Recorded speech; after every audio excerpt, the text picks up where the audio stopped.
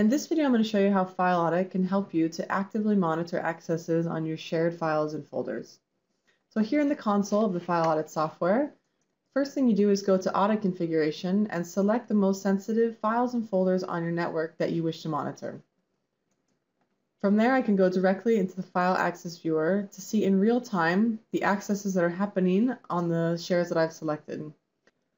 So I can see the date and time, the file or folder that was accessed, the access type, whether or not it was denied or granted, the user who attempted to access the file, the machine from where the access was made with its client IP address, and the server where the file is stored.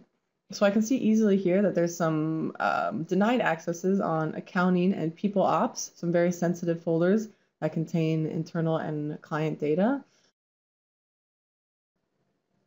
So I can go ahead and take a closer look at this folder to see who has been accessing it. So I can see here quickly, again, these red accesses that are denied, and they're by the same user, Alice. And I can see that Alice has tried to access these files on separate occasions from different machines. So now I'm going to take a closer look at Alice's overall activity by clicking on her username.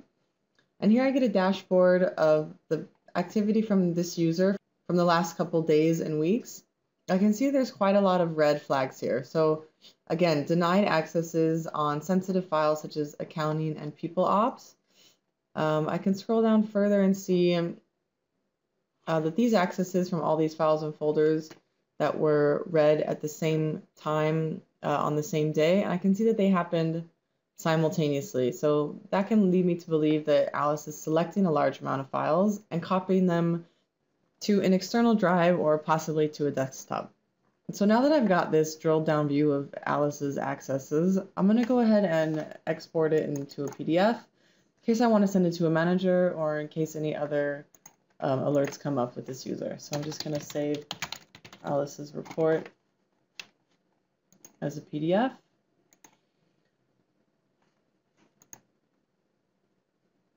So the next step that I want to put in place is some proactive alerts in case these kinds of accesses happen again. So I'm going to go back to the main menu and I'm going to access the Alert tab. So from here I can create my alerts. What I'm going to do first is create a single access alert for any more denied accesses on those sensitive folders that we saw, accounting and people ops. So I'm going to give the alert a name, denied access Alice. I'm going to select the access status here, denied. I'll leave all the access types and I'll just enter the user Alice. The next thing I'm going to do is select those two paths that we saw earlier, accounting and people ops. So I'm going to add the first one, accounting, and then I'm going to add the second one,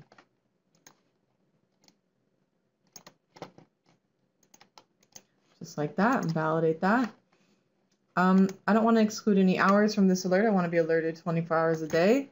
And next thing I'm going to do is add the recipient for the email. So I'm going to add the admin. And I'm also going to add a Slack channel where all my admins receive messages so they can see those as well. So now I've got that. I'm going to save that alert.